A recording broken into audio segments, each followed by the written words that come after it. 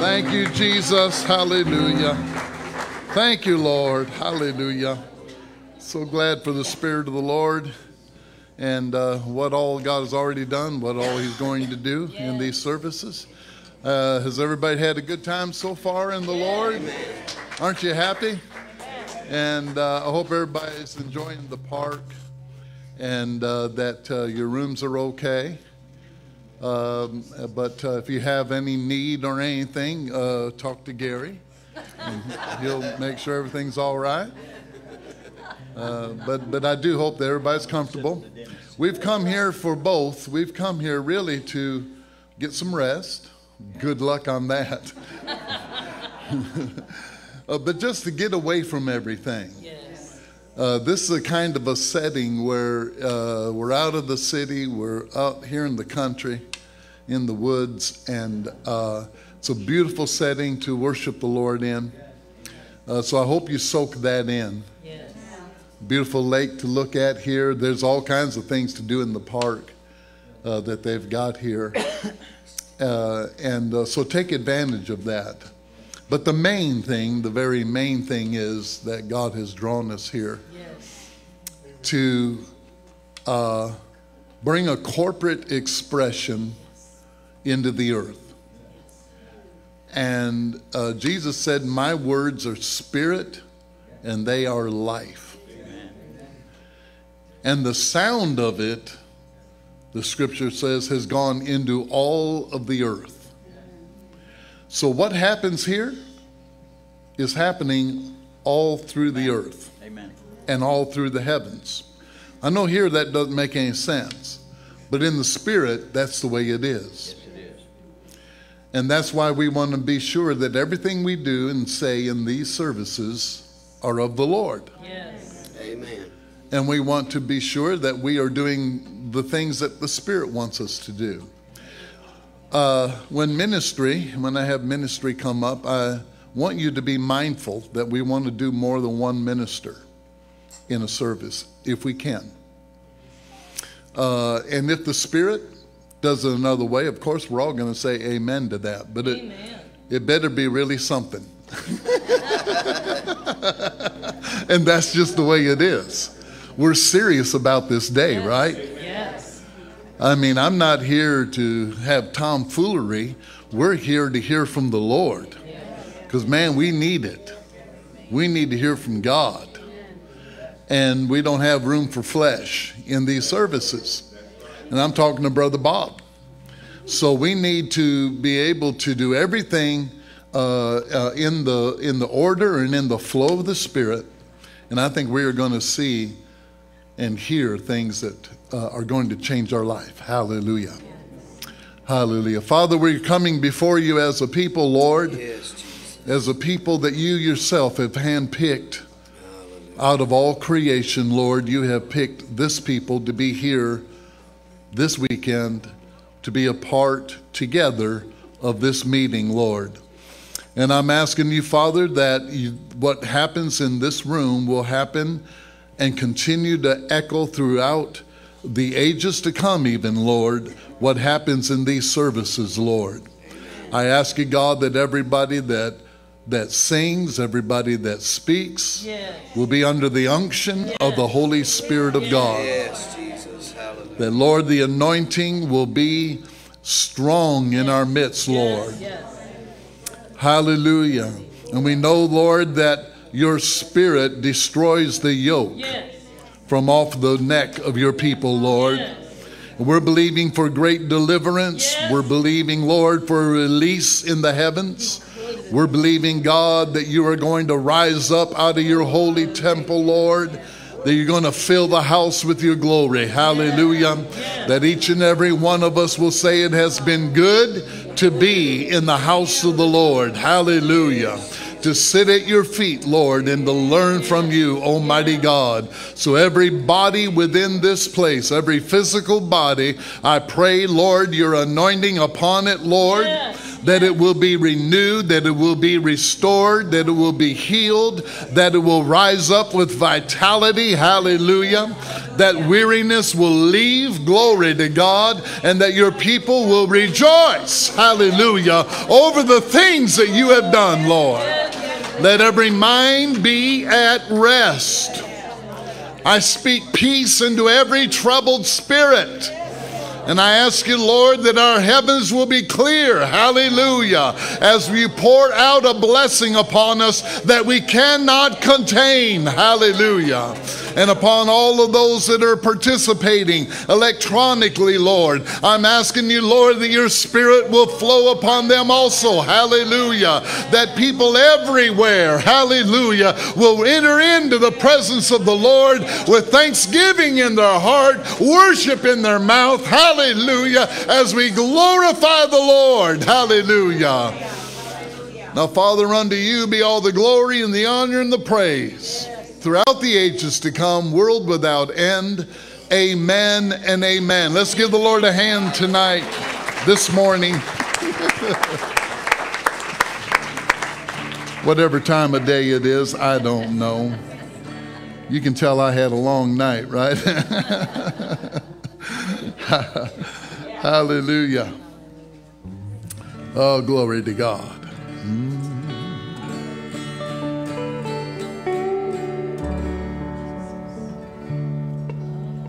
I want to sing a song the Lord gave me. It's the last one I have received from the Lord so far, and looking for more to come. But put up there, Spirit Wings, or I'm sorry, In This Place is the name of it. In this place, God has brought us here. It's a special place. We're in a place besides just this building. We're in a place in the Lord. And in that place, spirit wings flutter over our head. And angel voices sing, "You are blessed." Might be D. That's a shot. Spirit wings flutter overhead. Angel voices sing, "You are blessed." We all live in unity, dwelling together in harmony. In this place, in this place, His presence is great in our midst. His love and power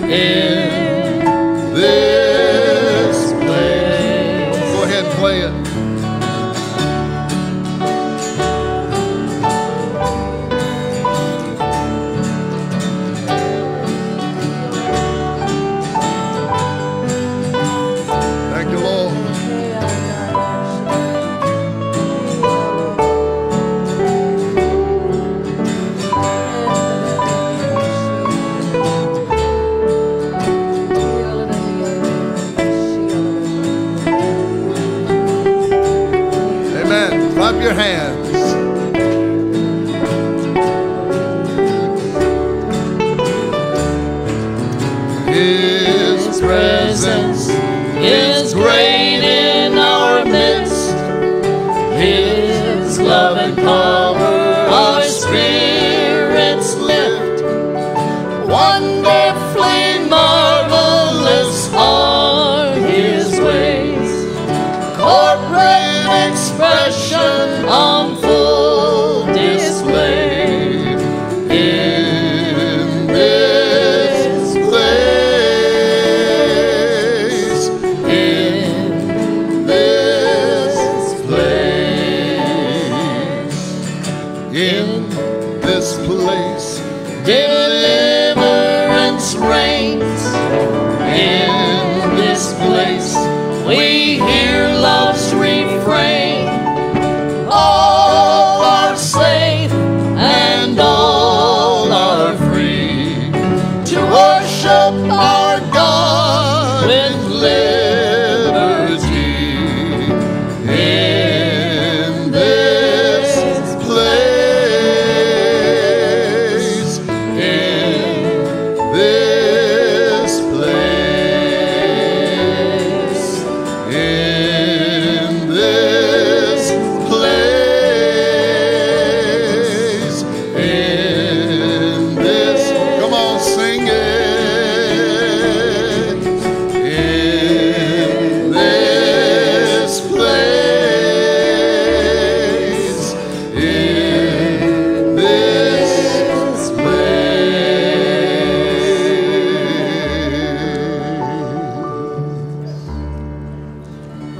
Hallelujah, hallelujah, Lord.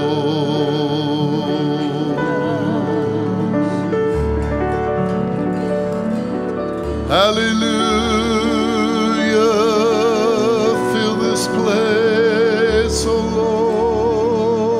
Lord, with your presence, oh Lord.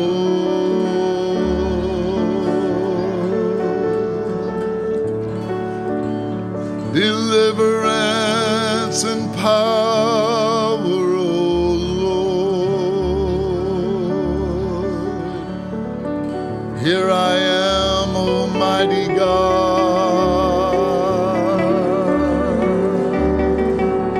Oriando ramasi, o coriando ramashando. Hallelujah, hallelujah.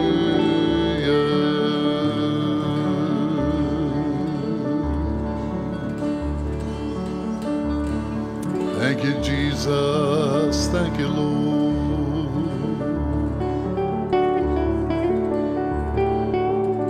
Hallelujah. Andore andora namasi.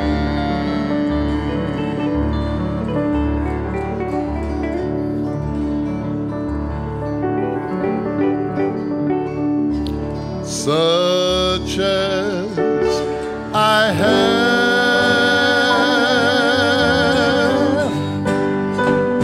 I give unto thee. For such as you are is living in me.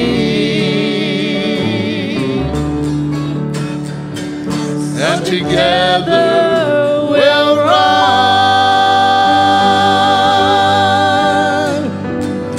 like Peter and John.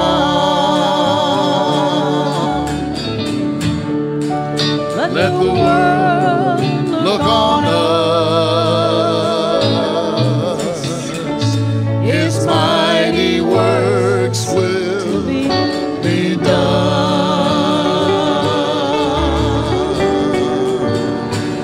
Such as I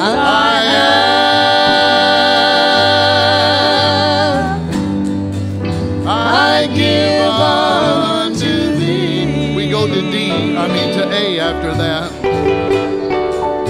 For such as we are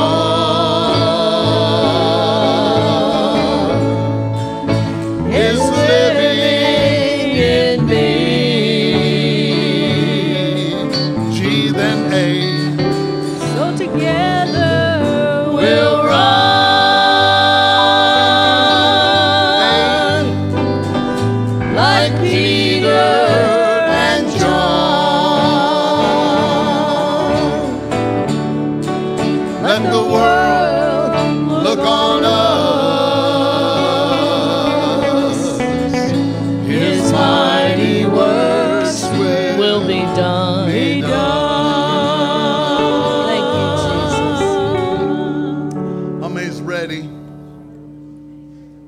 works of God to be done. Amen.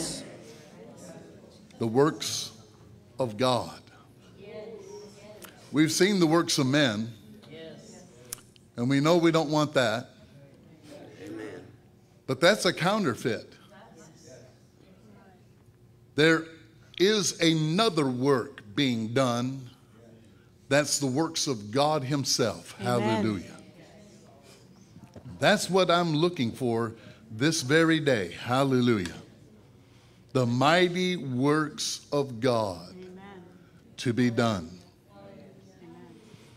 When Peter and John went to the temple and saw that man laying there, the only thing that they could do, he's asking for alms. Silver and gold have we none.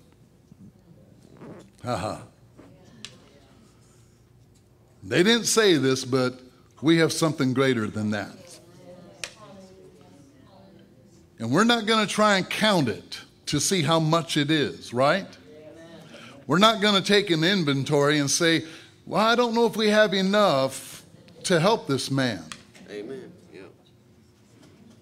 That's why it was such as we have. Yes.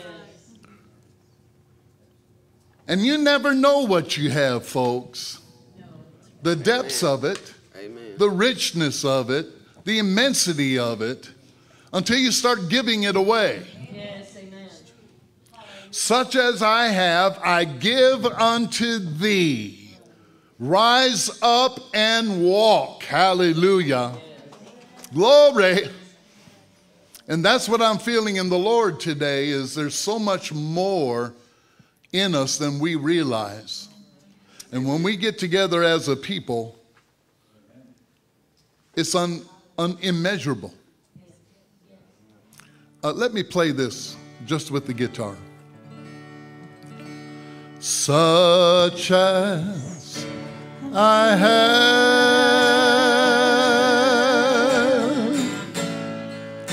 I give unto thee.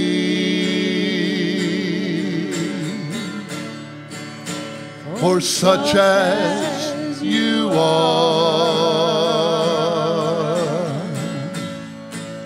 is living in me,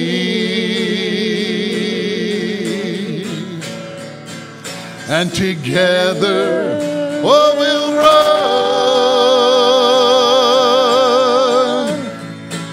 run like Peter and John. Let the world look on us. His mighty works will be done. Come on, musicians, join me. Hallelujah. Oh, such as I have,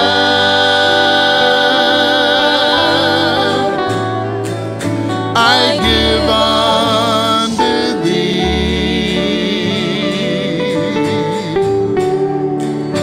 For such as we are,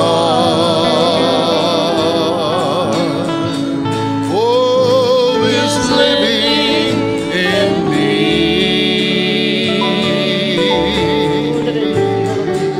and together we'll run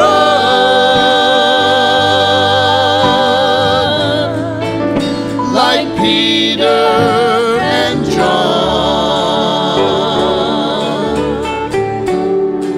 Let the world look on us. Hallelujah, glory to God.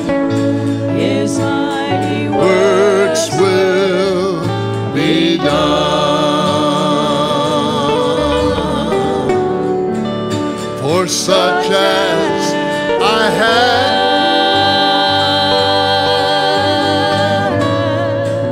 I give unto thee. for Such as you are, oh, is living in me. Join your hands together with somebody, so and together, oh, we'll run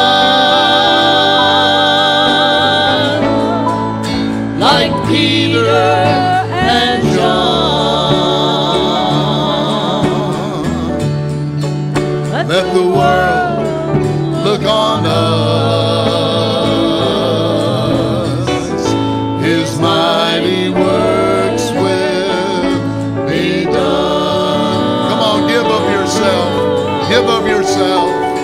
Oh, such as I have.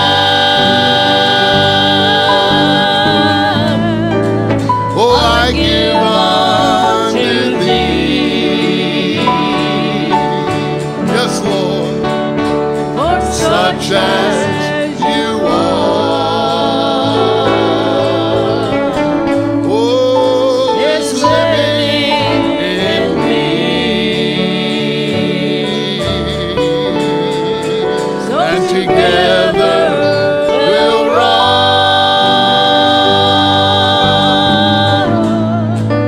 like Peter and John. Let the world look on us.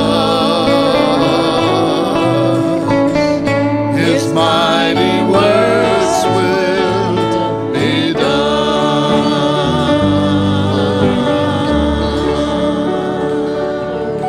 Hallelujah, hallelujah, Lord, hallelujah. Amen, amen. You know, when I first started broadcasting on Facebook and YouTube, I realized that there was a real turn in what the kingdom word actually was doing. Because the kingdom before that, we were like hidden, covert. Without trying to be covert, it was covert. We weren't known by big churches. We weren't moving in the arenas of the mega church or even of the denominational churches. We were small people and hid out by God, really. And we didn't have any ego to be well known. It wasn't in our hearts to be famous or anything like that. That didn't matter to us. Every one of us was really dealt with by God not to seek that. For the natural man, power corrupts. And so we were always fully aware of that because we had seen what it had done to others that had gone down the good path and then somehow or another ended up in Babylon.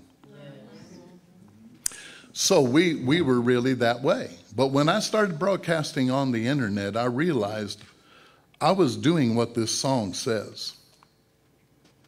Let the world look on us.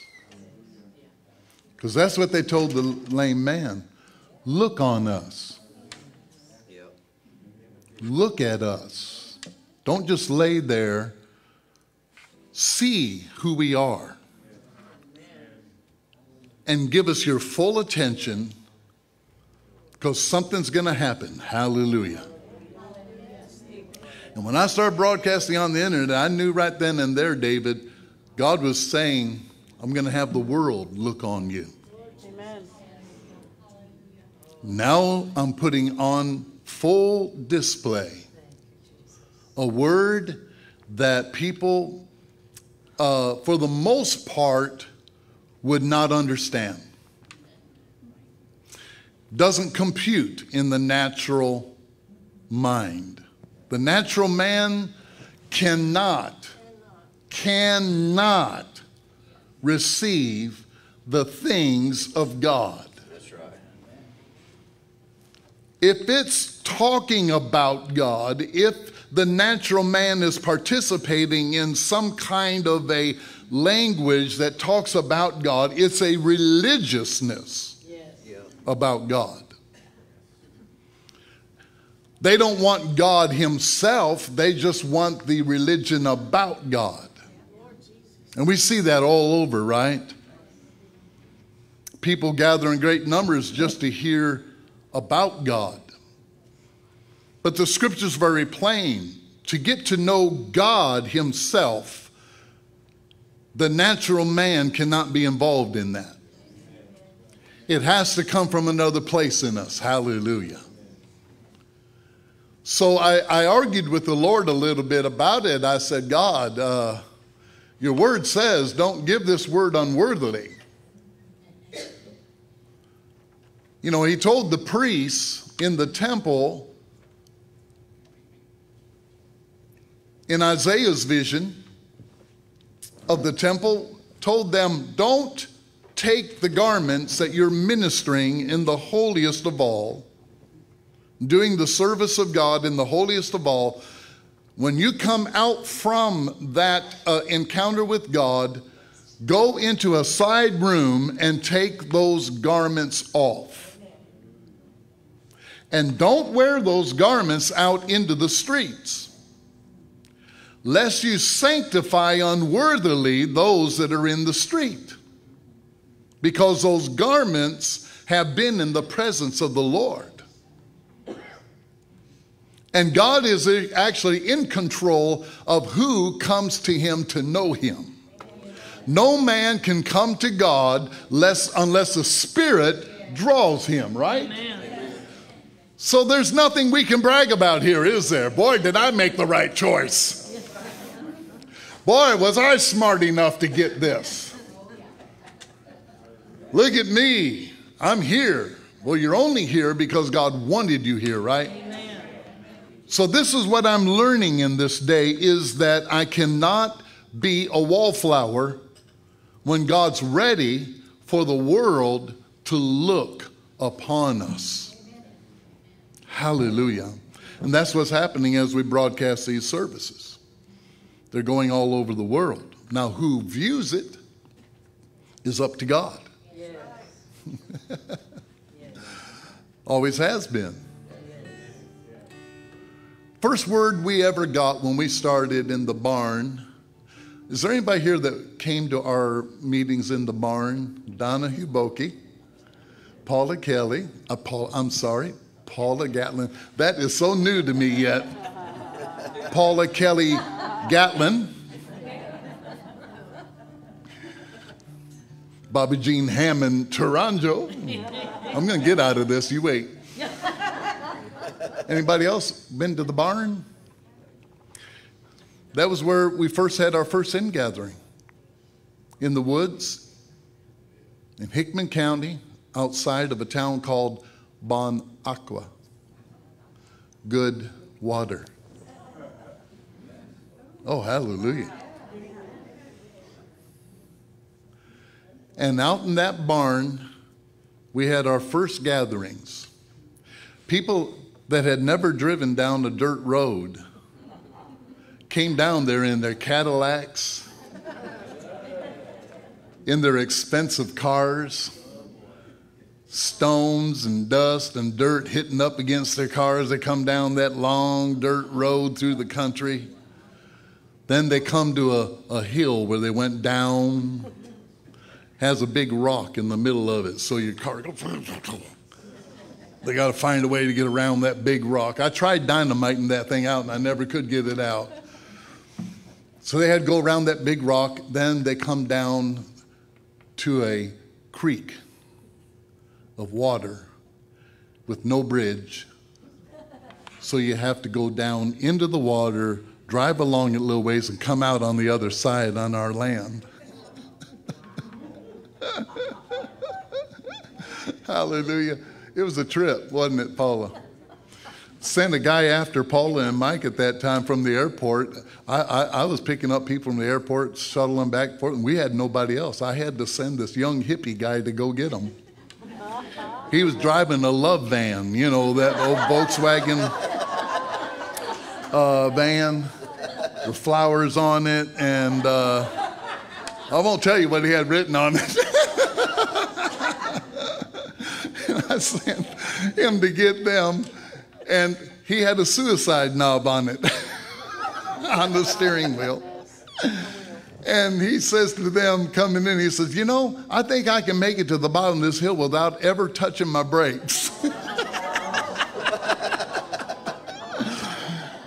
Paula said that they were in the back of the van. He has some kind of furniture back there, and they're sitting on the couch, and they have their feet propped up against the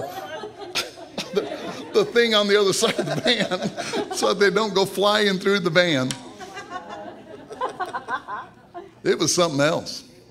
Charlie Ryan, and some of you already know Charlie Ryan. Charlie Ryan thought, first time he came out there, that he was taken out there to be sacrificed. On the middle of the woods in the dark. Because I had to send somebody that Charlie didn't know to get him. But the first word that came to our gathering, that very first gathering we had, guess what it was? Do not market this.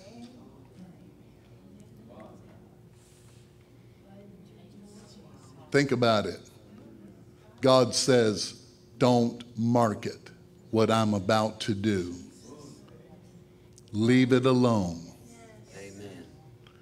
Let me be the one to announce it, to take it where it needs to go. And I've tried my best to stay to that. So we're still largely unknown, except we're broadcasting out to anybody out that has internet in any other countries viewing this. New Zealand, we have people viewing this in New Zealand. We've got Austria, Philippines. There's people all over the world viewing what's happening here, and it's no longer a secret. But that's God's business, not ours, right? Amen. Hallelujah. So just know that we're involved in something that's bigger than us. Hallelujah. And don't put your hand to the ark when it looks unsteady. Don't put your hand to it and try to get it back in order again.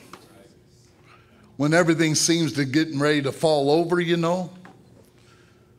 Don't take the part of God and say, oh, I can fix this. Let God handle these things. Oh my, I don't know why I'm saying all this, but I believe the Lord's wanting us to be aware of the changes that are going on in the midst of our gathering and in the midst of your everyday life even, so that we don't start to misrepresent what God's doing. It is a holy thing. Amen. Holy unto the Lord. You are a holy people. Holy unto the Lord. You are his sanctified vessels. Yes. That God has himself put his approval upon, and has sanctified you unto the service of the King. Well, brother, I'm not a preacher. Well, I thank God for that. Because preachers are a dying breed.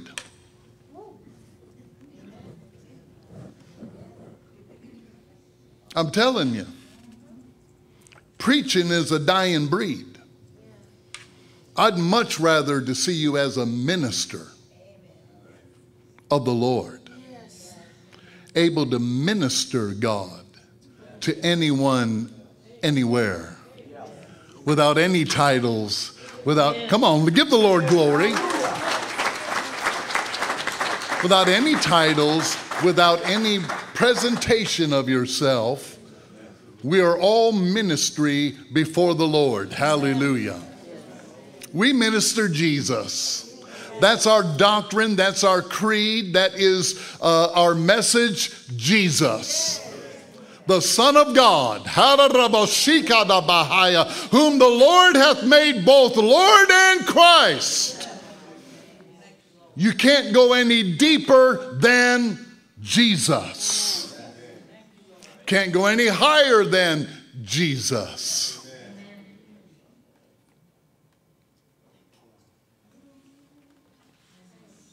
Of all the things I pray that we do is I pray we stay humble. Yes.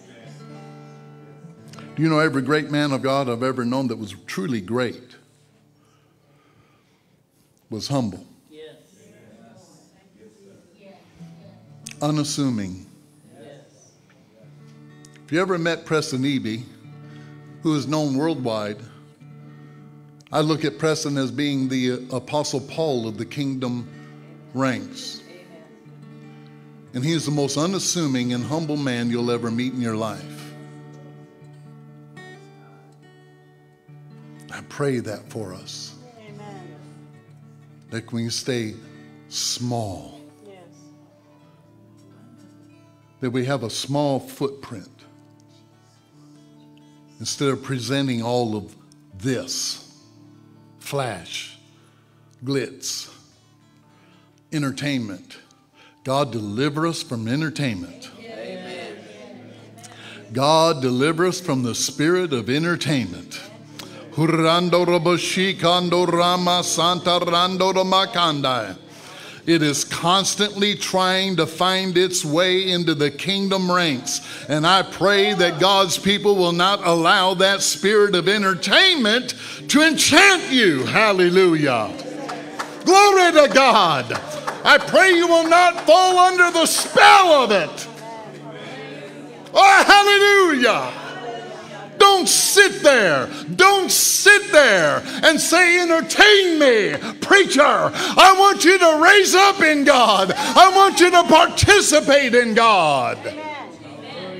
Become a part of the ministry. I feel that down in my bones. There's a real danger at hand. To where we must not allow ourselves to get brought over into that place where we want entertainment. God requires something out of us. Yes. He may require an amen out of you.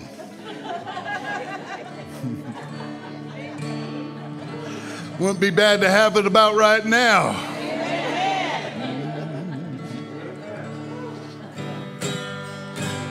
There's a man standing on the river. He's proclaiming life unto both sides. He is dressed in garments made of linen. He's a priest of Christ the Most High. On both banks of the river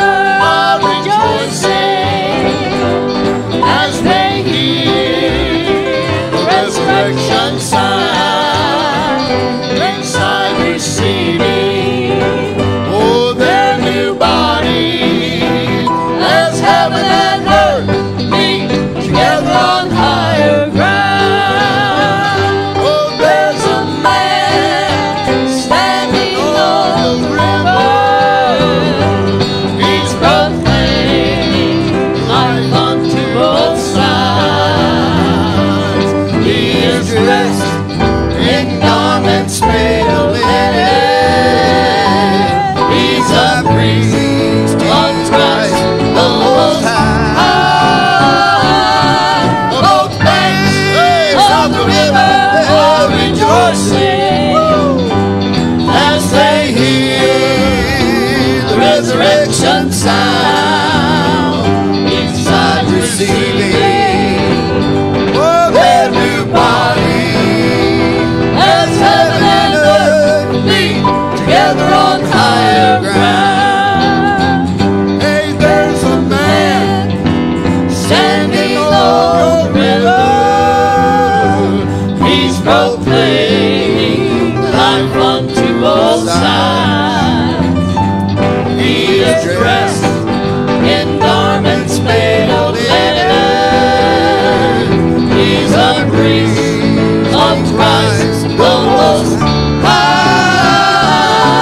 Both banks of the river are rejoicing as they hear the resurrection sound. Each side's receiving, oh, their new body, as heaven and earth meet together on higher ground.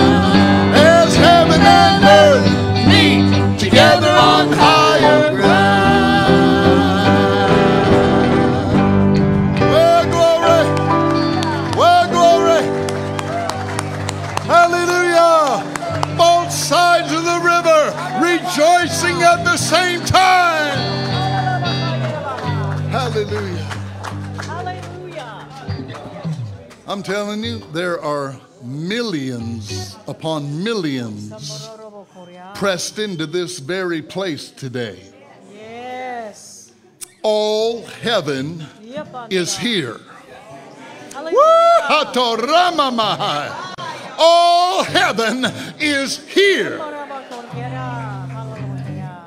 And you'd think we were E.F. Hutton the way that they're like this. Hallelujah. They have their ear toward us. Hallelujah. They're saying, call me forth. Call me forth. Let this be a word to both sides of the river. Let this be a word from the middle of the river unto both banks at the same time. Call me forth. Hallelujah. Because it's happening here, not there. This is where the Lord is appearing in a people. And that realm is the realm that is peering into us, looking into us, waiting to hear that certain sound. Amen. The sound that brings life. The sound that brings forth on both sides of the river Hallelujah. a life that transcends existence. Yes. No matter if, like Paul said, whether I am present or I am absent, I am the Lord's. Amen. And it's all in Jesus. Yes. Thank you, Father. Diane had was it a vision or a dream? A vision. And you saw a people that she thought it was like an ingathering. It felt like an ingathering. And we were all in a circle holding hands, worshiping the Lord. And Jesus appears in the midst of us. And we all start to flow into him. Amen. And up into him. Hallelujah. Amen. Come on, praise the Lord, Father. man. Hallelujah. That Hallelujah. is what God is doing. Amen. And I told her, Gary, I said, there was a woman way back in L.A., Dorothy, Evelyn Isaacs, that wrote books, fantastic writings. And I believe she was the first one I had ever heard coin the term "in Christed." You may be seated. In Christed. And that's what that was that Diane saw. Was a people, Jesus, the Christ of God. All of us came into that anointing that is the Christ, the anointed one. And we all became Christed into the Christ. Amen. Hallelujah. Thank you, Father. Anointed with the same anointing that we were brought into, which is Jesus the Christ, Amen. the anointed one. And that is so much, there's so much more of that one day we will hear about. But that was a true event that she saw. I'd like to think that's what's happening here. Amen. I'd like to think that our hearts are joined as those hands were joined in her circle, that our hearts are joined and the centerpiece is Jesus, Yes. the Christ. And that we are being drawn into his expression.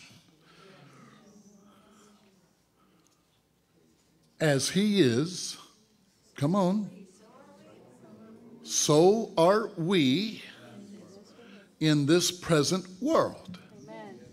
As he is, so are we in this present world, in Christed.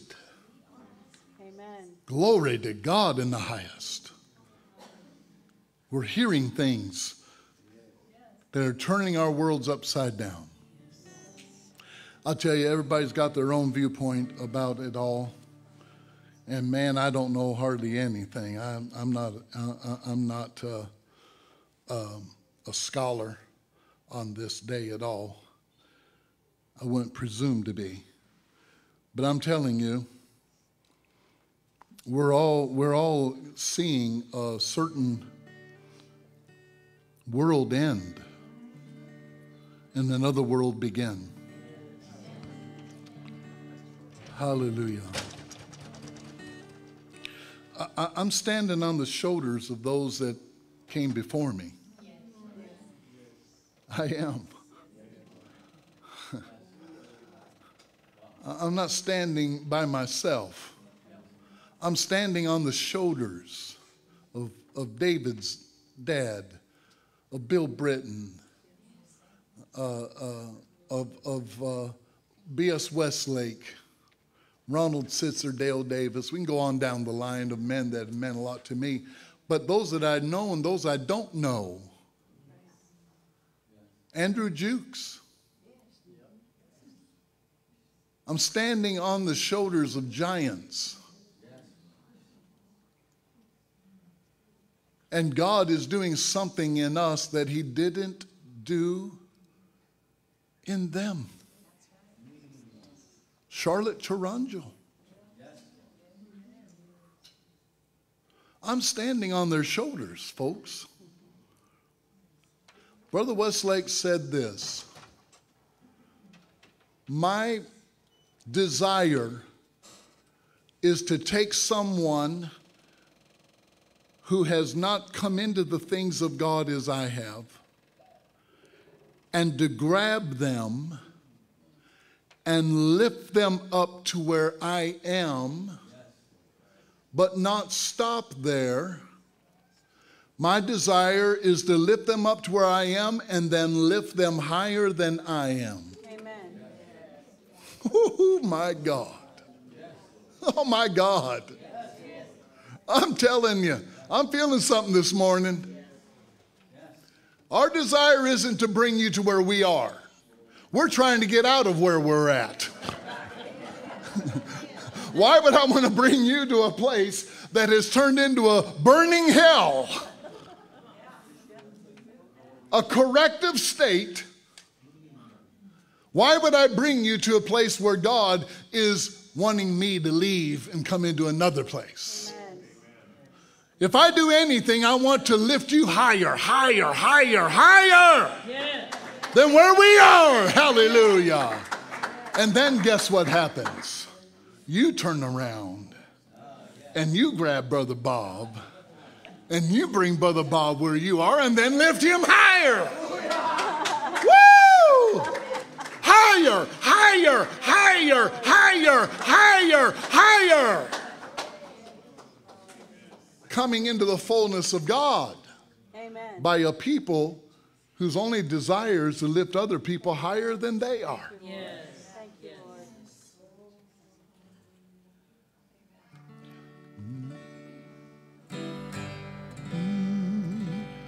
Yet not I,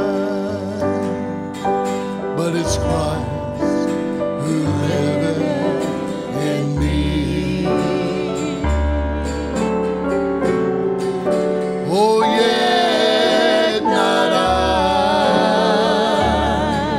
but it's Christ who liveth in me. Oh, I'm alive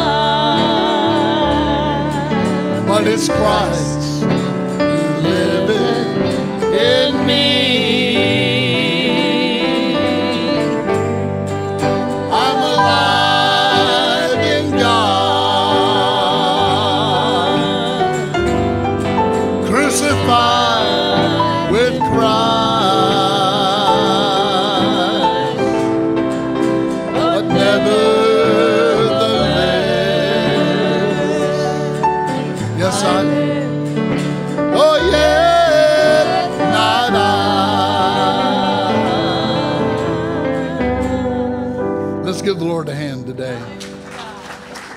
Hallelujah. Such deep matters that God is dealing with us on, that Pentecost, Passover, any of the other feasts, charismatics, have not touched on. But that's to be expected because we are following on God in a way to where he is bringing us into a priest-king order that is nothing about ego. It's nothing about power with men. It's about power with God and the ability to deliver creation so that it's heady, it's weighty, it's deep, and it's mysterious because we don't know a whole lot about Melchizedek yet. And you know, Melchizedek isn't a message. Melchizedek is in order. So we can talk about Melchizedek, but it isn't like as though there's a Melchizedek message that we all must learn. Melchizedek is the order of tabernacles. And it's the great ingathering, tabernacles is. The Feast of Ingathering, the Feast of Booths, the Feast of Entwinement. And that is where our ministries are called unto. And at the same time, God is able to visit people of all orders, of all ranks, through such a ministry. Because that's what Jesus did, isn't it? Didn't Jesus eat with the sinners? Yes. He didn't think anything of sitting next to a cussing sailor and have a meal with them. And he ministered to men of low stature. Wherever they were, he ministered to them, healed them, and fed them loaves and fishes. But there came the time when he started focusing on the 12. There came a time when he would draw them aside. And the Mount of Transfiguration is a good example of when Jesus started ministering to a few of the 12, to where he singled out Peter, James, and John and said, "Come with me, and let's go up into the Mount Hermon, and let's and stay with me." He told the others, "Stay and pray for me." Now, I guess that was the Garden of Gethsemane. Sleep on. But he took Peter, James, and John up into the mount. And there they saw the three orders, the three elements of God: Moses and Elijah and Jesus come together and discuss Jesus' entrance into Jerusalem. And who knows what else they discussed. So here was three elements of God, and the disciples looked upon that, and later they told Jesus, "Master, it's been really good for us to be here. And now we want to build 3 altars."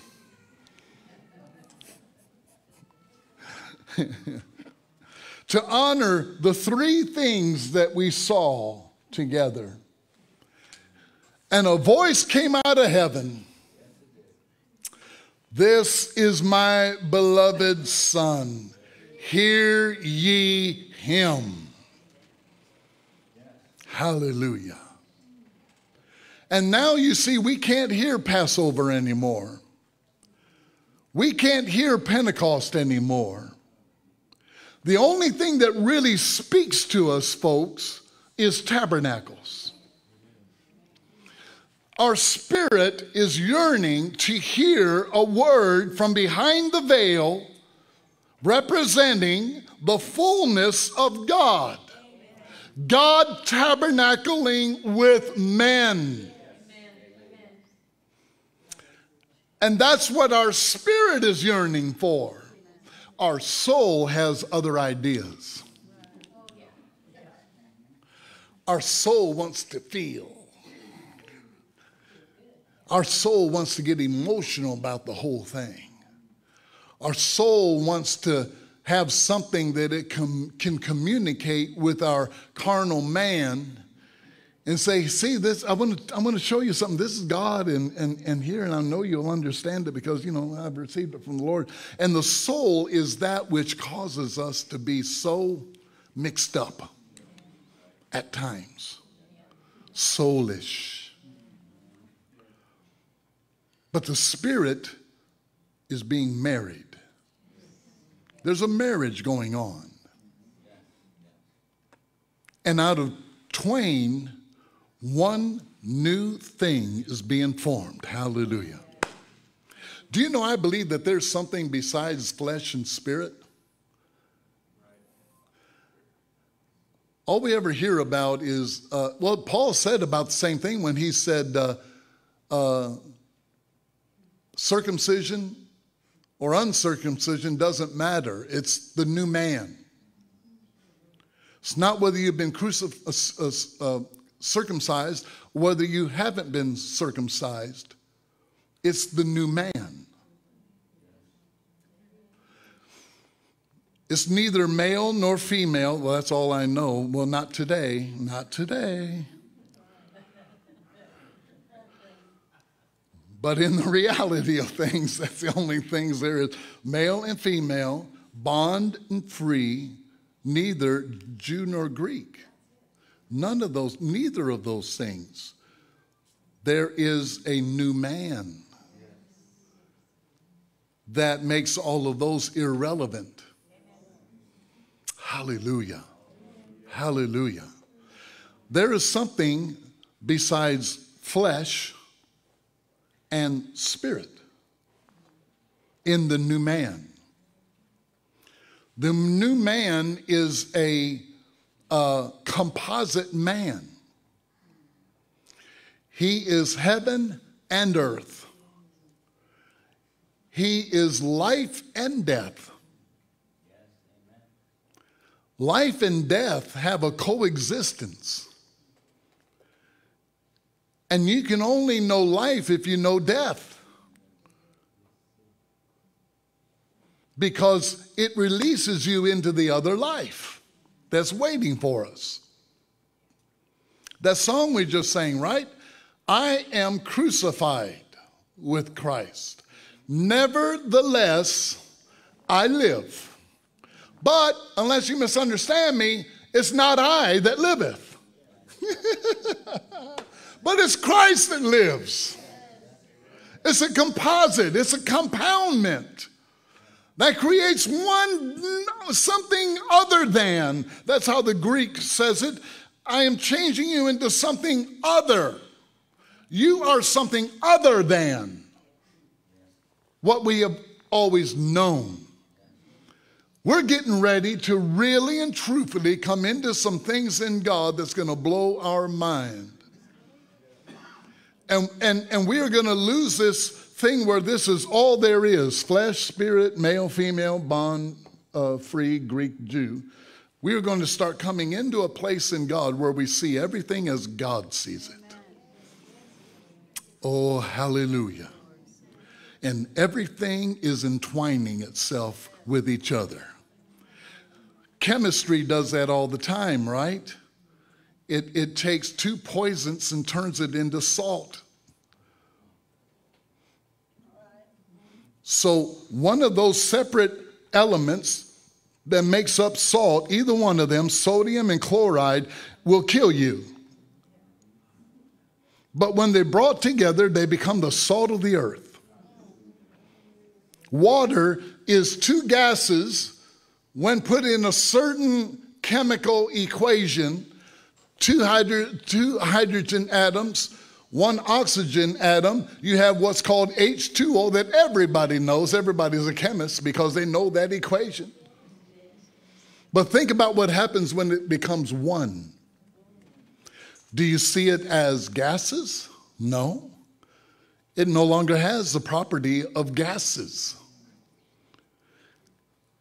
It now becomes liquid, something entirely different, although composed of those other things. H2O is something other than hydrogen or oxygen. That's what we're becoming. Glory to God in the highest. When we talk about immortality in life, we're not talking about flesh and blood. A flesh and blood body that's been given some kind of a cellular level of being able to live forever.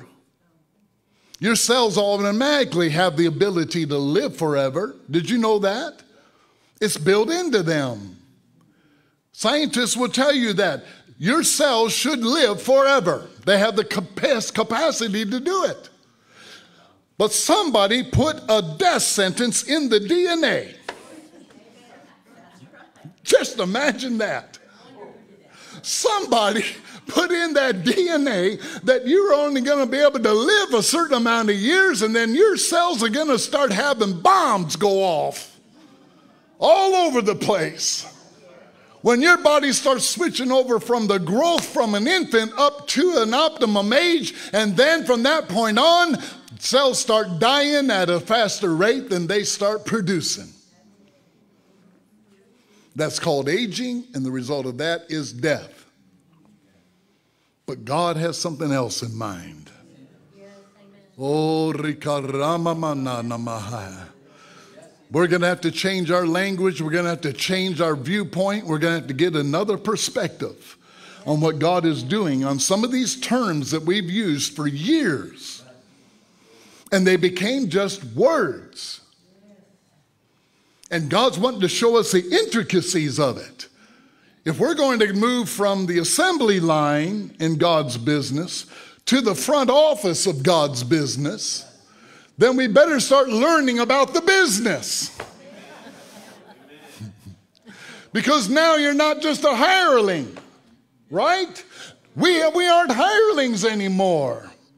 We're not being voted to a board on a church somewhere, and we're not being elected to a pastorship that they're paying our salary for. We're not hirelings anymore, folks. We are starting to come into a front office employment that has life as our salary. Hallelujah. Life as He has life. Well, glory to God. Hallelujah. A life never ending. And that's what God is wanting to teach us, to broaden our perspectives. To come out of the narrowness of our consciousness of what those things that we think we know. We're just talking before the service with somebody that when we heard truth, we all said to ourselves, I think I knew that.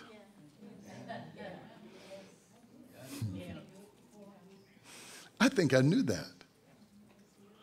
But I didn't know it until I heard it. Until it was ministered to me, Judy. And then I realized, oh, I've heard that before. Oh, hallelujah. I heard that from another place in God that was buried in my recesses of my being. And all I needed to do was just hear it once. And it brought my remembrance back. Other than that, we only knew what the world was telling us and what the church was telling us. That's all our knowledge was. But now we are starting to come into a knowledge that comes from the Father of spirits, from the Father who has full counsel within himself, who wants us to understand the business.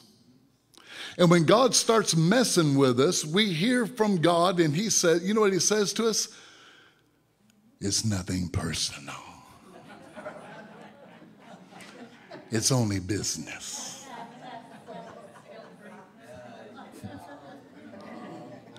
Nothing personal. But I have a business. And I've got to keep that business on time. And I have appointments. We were talking about before the service. We have crossroads here. Yes, amen. This is a crossroad. This weekend's crossroad. All paths have led here, and now there's a crossroad for all of us. And we're going to make a change of direction after this meeting. Your life is going to start moving in another direction than what you had in your heart for it to move in. Because it's an encounter meeting where we encounter God. Aren't you tired of preaching about him when we can encounter him? Woo, hallelujah, hallelujah. When we can come face to face with him, hallelujah, and put our hand in his hand, glory to God, and hear the Lord himself speak. I believe this is that kind of meeting, hallelujah. As my good friend Stacy Wood used to say, the throttle is in your hand. How fast you go on this train is up to you. How much are you going to yield? How much are you going to surrender? How much are you willing to let go and hold on? How much are you willing to allow God to be God? Hallelujah in your life. Glory to God. There's fast growers and there's slow growers in God. There's those that instantly are changed and transformed, and they hear the word only once, and they're immediately in another place in God. And then there's others that leave claw marks the whole way, digging in. And I can just see Jesus, dragging them along. No, Lord. I'm not ready yet. Visit me in about 10 years. Leaving claw marks all the way. And Jesus is saying, when you're getting tired of getting drugged, just stand up and you can start walking with me. It's up to you. It's up to you. How much does it mean to you to live? Truly live. We haven't even lived yet. We call our natural existence living. It's not even, we're still the walking dead. Yes. When it comes to real life, you have to cross over the river to get real life. You have to become a true Hebrew. Go to the other side. Amen. If you will leave all you know here, and if you will leave everything you've accomplished here in and if you will cross over the Euphrates with me, I will give you all that you see. But you got to leave all that to come into that. Hallelujah. But God's with us the whole way, strengthening us, overcoming us. We get here in spite of ourselves, not because of ourselves, in spite of it. Amen. Do you love the Lord this morning? Yes. Glory to God. Are you ready? Come on, let's give him a hand this morning. Are you ready? Hallelujah. I want Josh Gwynn to come and leave room for another minister if we have the time. Josh, if you can. And we'll have somebody else get up after Josh. And we're going to try and do that in these meetings. And again, if God has something else in mind, I'm all for it. Amen. But that's That's my desire. Come on, Josh Gwinnett from San Diego, California.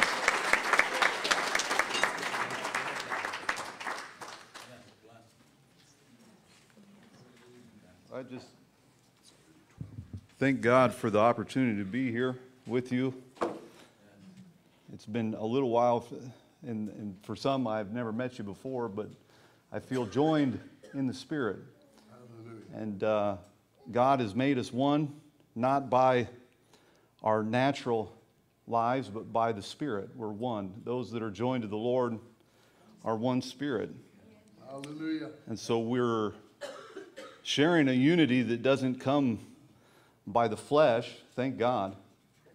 And as we hear the Word of God, and I'm talking about what's being spoken in the worship and all these things when we come together.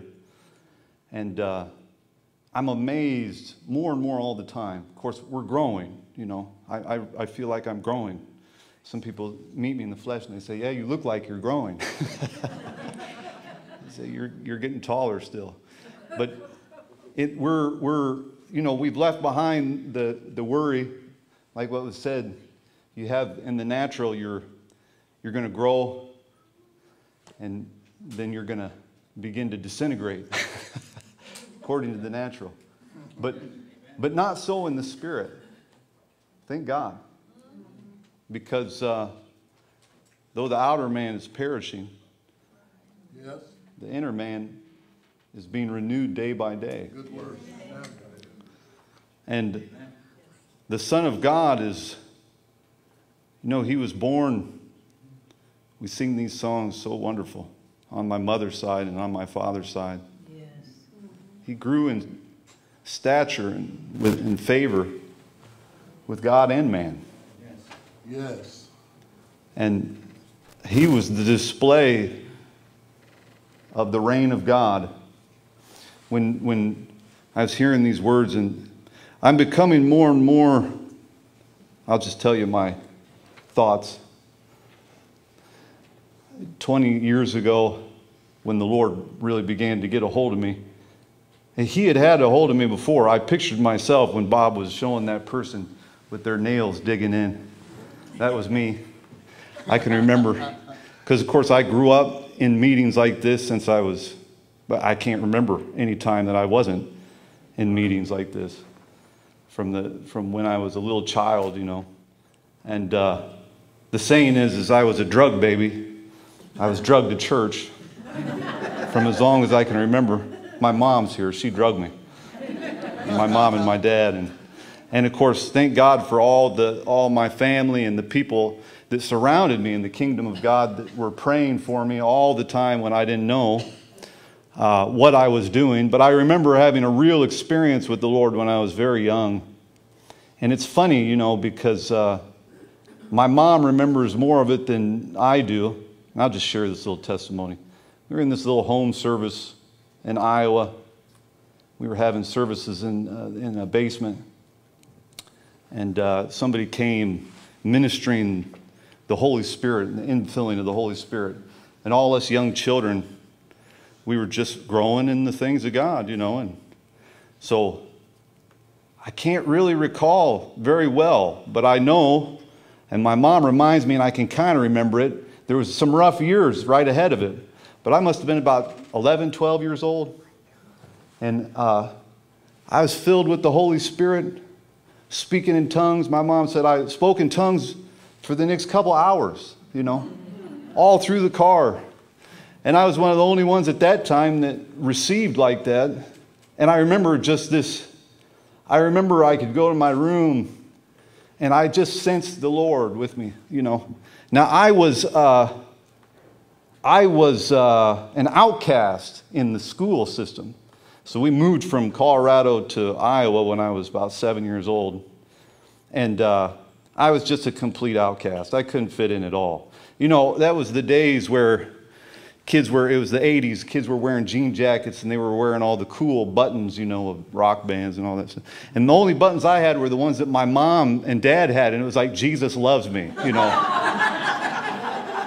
And And I was so ignorant, I just didn't know any different, you know, so I wore those to school. Needless to say, I didn't get in the most popular list right away.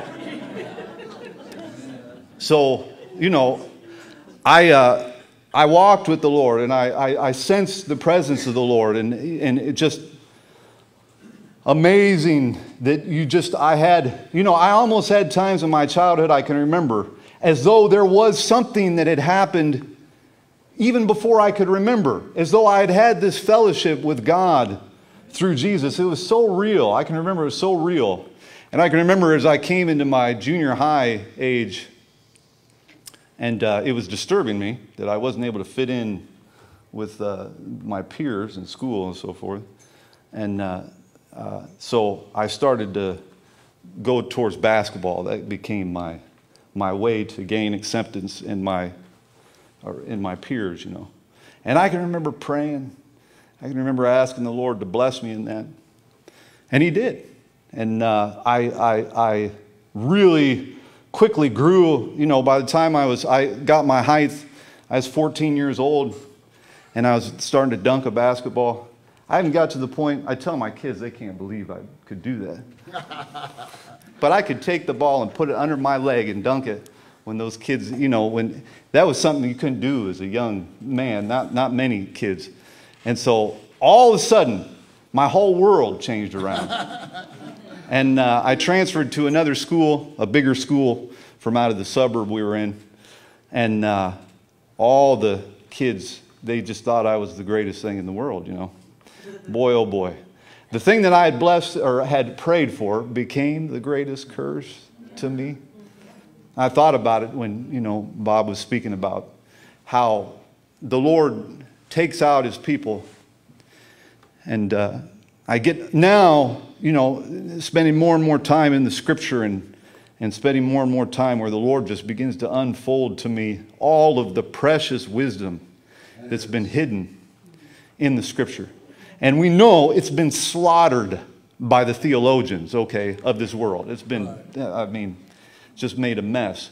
But when by the Spirit of the Lord, we begin to see our lives wrapped up in all of the types and the shadows of Christ, all the way back to Moses, when the children of Israel came out of Egypt, and how He brought them out of that place of bondage to corruption. And I'm sure they just had on their mind a freedom that they assumed they were going to have the moment they came out of that bondage. But they came right into a different kind of slavery. Right. I don't look at it as slavery. I'm as free as I've ever been, but I'm a slave of the Lord Jesus Christ. Amen. Amen. And the dependence that I had on the world and everything that I can gain in the world has been exchanged for a dependence on Christ that I'm still just beginning to recognize the true benefits of it.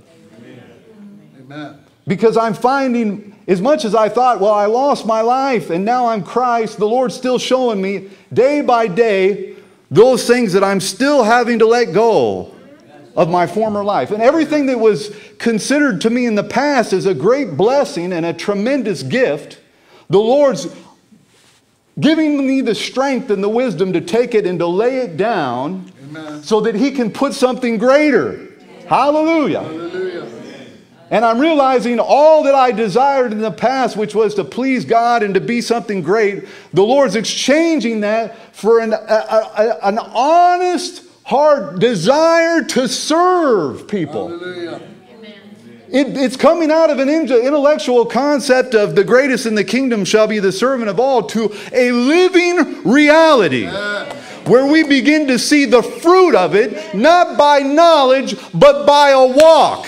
Amen. Where it's the Lord walking in us, and He said, no man takes my life from me. I have power to lay it down, and I have power to take it up again.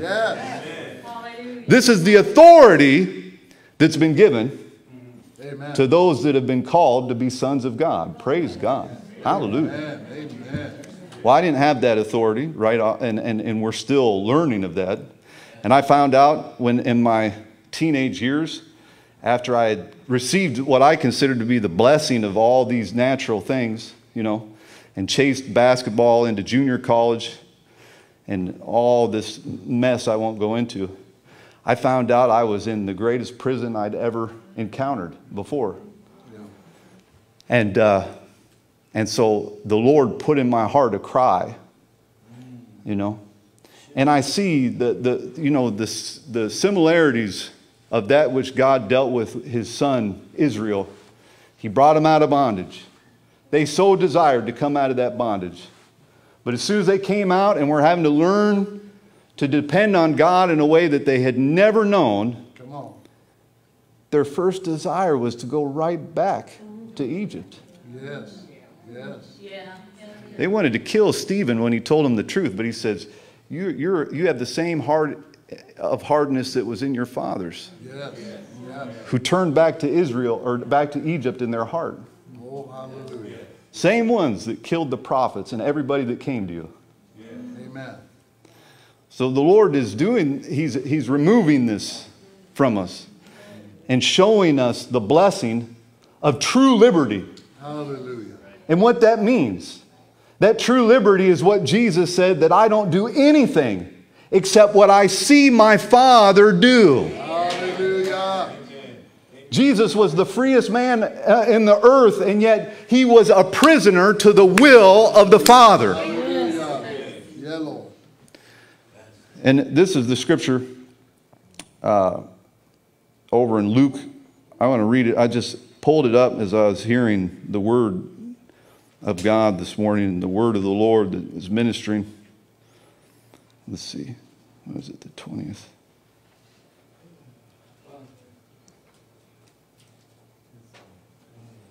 It was when Jesus was asked when the kingdom of God was going to appear.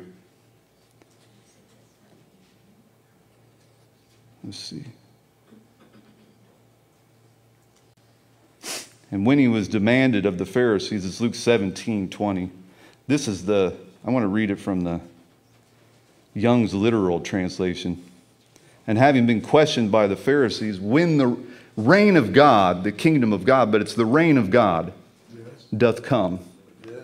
He answered them and said, the reign of God doth not come with observation. Amen. And we're born after the natural, and our first understanding, the Lord's just really, this season that has been such a curse to the world, and I don't know how to say this without almost sounding offensive, but in many respects it's been a tremendous blessing.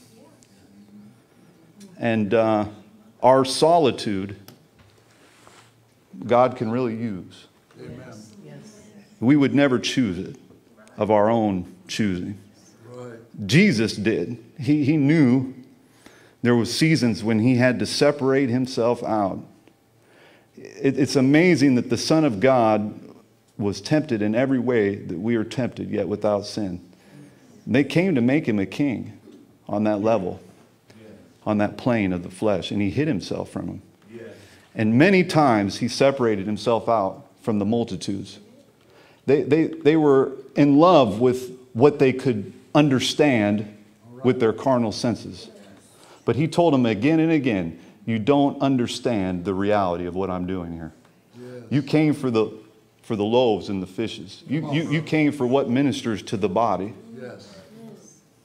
I was listening to old ministry talking about the miracles of times past and how it was so glorious, to see tumors just shrink before people's eyes and all these things.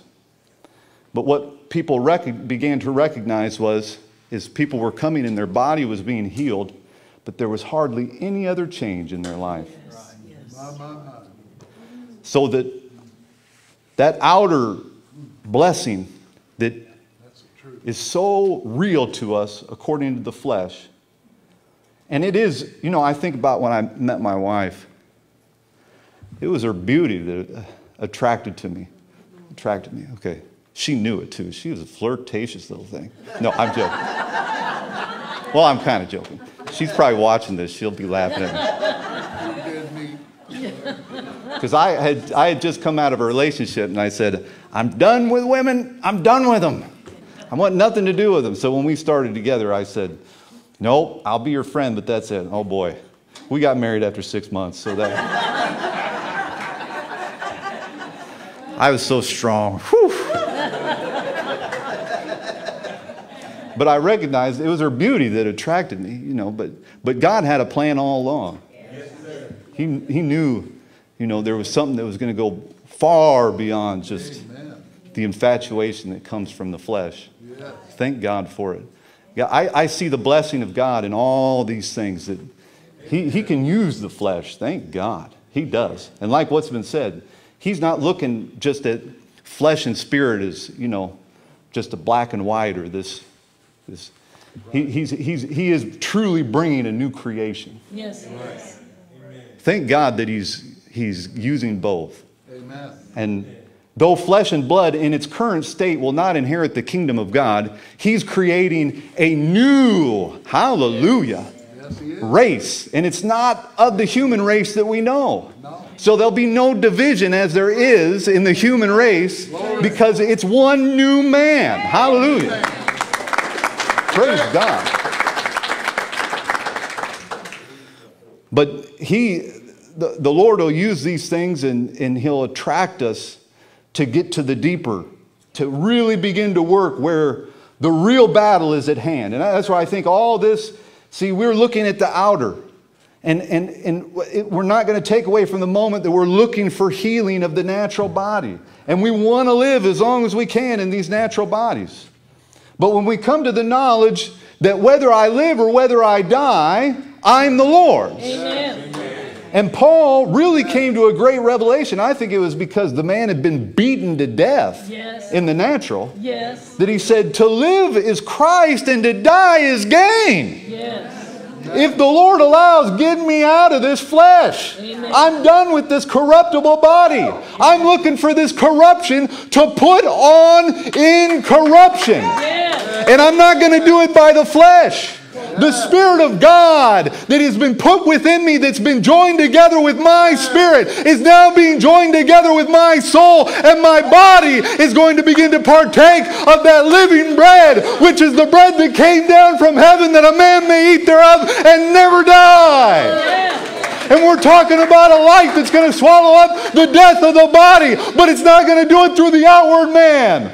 I'm going to stop because they didn't put the screen up like I told them to. I said, you got to put that screen up because I'll start spitting and everybody that's afraid is going to run away. I went into this church here recently, and it was during all this, and they have a clear platform. And I didn't even think about it, but when I got done, there was spittle all over that whole thing. And I went, oh my goodness, somebody bring the disinfectant.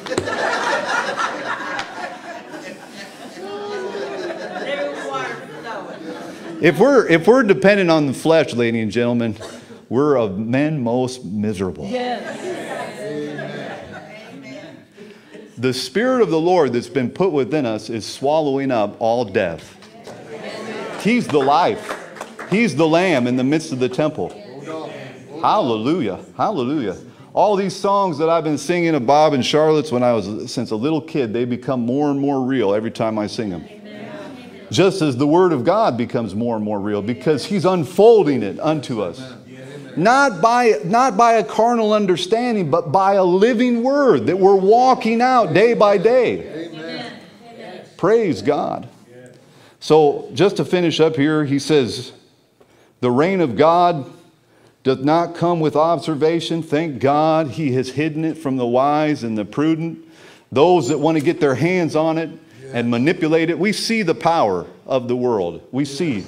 You know, I believe with all my heart, we have so many people that they really want to do right, that have, and I know there's a lot of corruption, but I believe there's people that want to do right that are in the governments of men.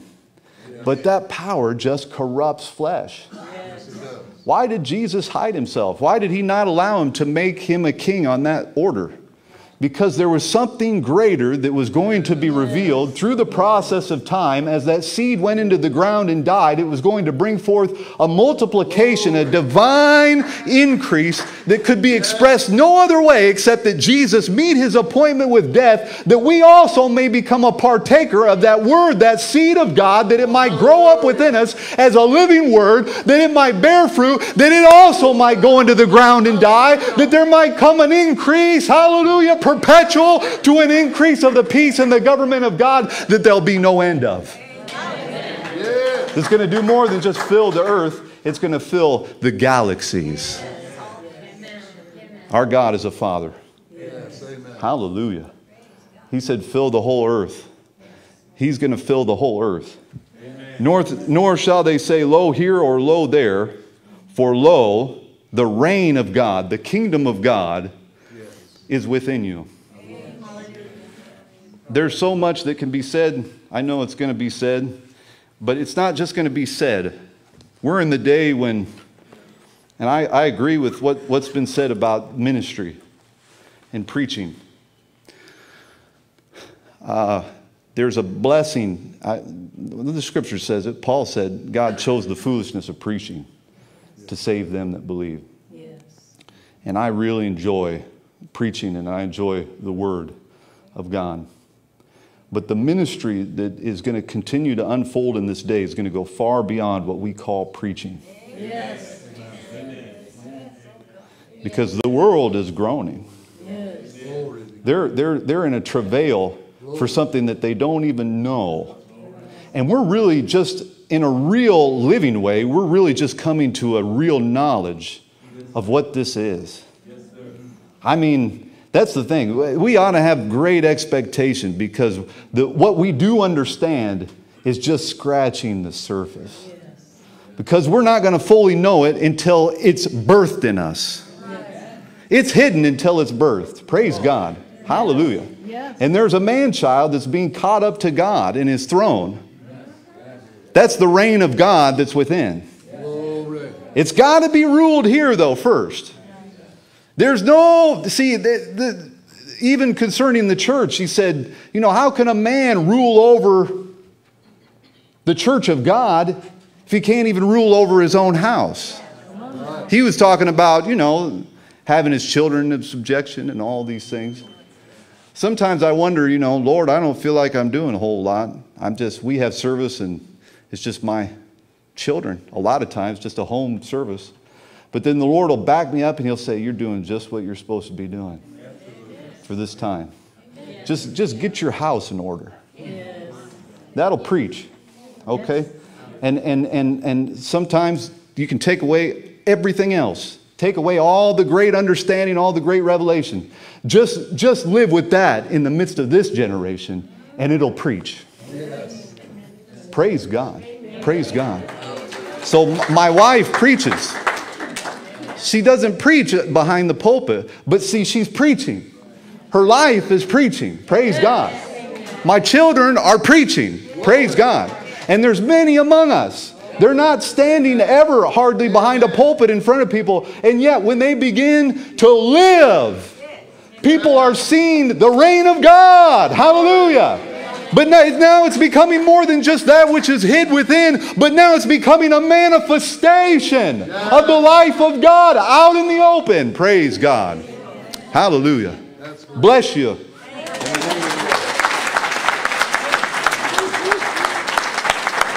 Oh, hallelujah. Hallelujah. Now, Josh, your church has more people than my church does, all right? These people don't, I think, realize how many kids you have. Josh's got a bigger church than all of us.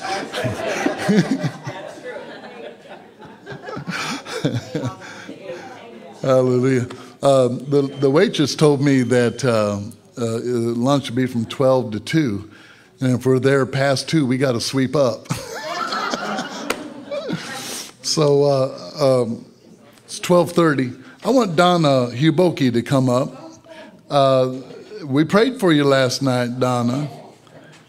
And it was amazing the fact that God has brought Donna here, and I want her to be able to at least give glory to God for it. Let's give Donna Huboki a great hand. Amen. We've known Donna for a long time. I won't tell you how long. I'm one of those slow growers. Amen. Thank you. Hi, I'm so grateful for all of you. I'm grateful to be here. I don't want to forget to share what God did. I'm so grateful to all of you. Amen. Well, I was a few weeks ago, I wrote to the house of the Lord and I said, I really need prayer. I really need prayer. I was hurting in my body and I could hardly move or anything without pain. And, my son was going through some things. Long story short, I know I'll say that a lot. I'm trying not to take too much time, but I got a call from Bobby Jean, which blessed me out of my shoes. I never expected that, and she just called at the perfect time, and she prayed a very powerful prayer into me. And, I was saying, I'm in pain. I don't have the finances to come to the meeting. This, that, I don't want to be around COVID, and all these things. She said, well, we're just believing for miracles. She never said, she said, we're just believing for miracles. She didn't answer anything, or she didn't say, well, we want you to be there, or we don't. And I'll tell you what, the Lord, I kept saying, Lord, I need you to show me.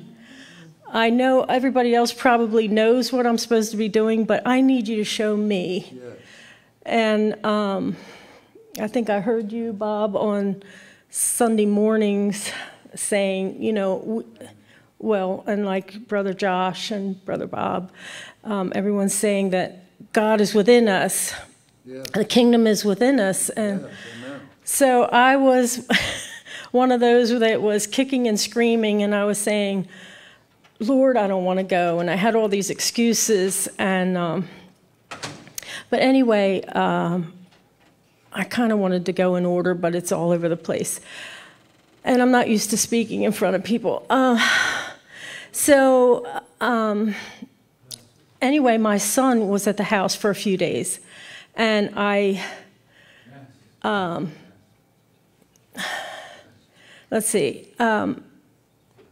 told him that Bobby Jean had prayed for me. And I said, she's trusting that I'm healed. So anyway, a week or so went by, I saw him again. And he said, well, you couldn't do that a week ago, Mom. You couldn't even go up the steps. And he said, I think you got healed. And it took him on the outs from somebody out looking in. Uh-huh. I had forgotten that she was trusting that I was healed. And I had forgotten that I just needed to receive it. And so I wasn't feeling well at all. I went and got all these tests. The doctor ordered ultrasounds and, I think you have kidney stones and this, that, and the other. And guess what they found? Nothing. Nothing. Nothing. They didn't find anything. I mean, just a little things here and there that can be fixed easily. And the doctor kept saying, well, these are normal. There's nothing wrong. I don't know why you're having pain. So I think I emailed them a couple of days, or a day maybe, before the conference, which I'm embarrassed to say. I emailed them and said, I'm not coming. I'm sorry. I don't have the money. I don't have this and that and the other. And yesterday, I woke up in no pain at all. And I had canceled the hotel. The night before, I called Sabrina, and I said, do you have anybody who could take over my room? maybe because I know the lodge is booked.